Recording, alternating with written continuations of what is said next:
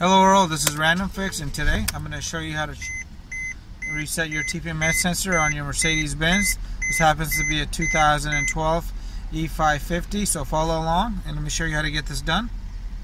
So you want to go to the driver's side door jamb, open it up, and it's going to let us know that the pressure in the front and rear tire is supposed to be at 41, and go around and check all the different tires and their pressure.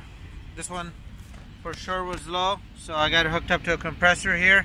I'm going to reset it to 41, and then I'm going to show you what to do next. Alright, with the tire at the correct pressure, you can see that the TPMS light has gone off by itself. Sometimes you may need to drive it for a few miles. I hope this video helped you out. Please leave your comments and your questions below, and have a great day.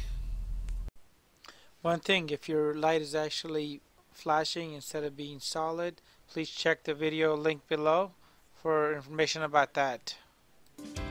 Let me know if you guys have any comments. Hit the subscribe button, and I really appreciate your continued support.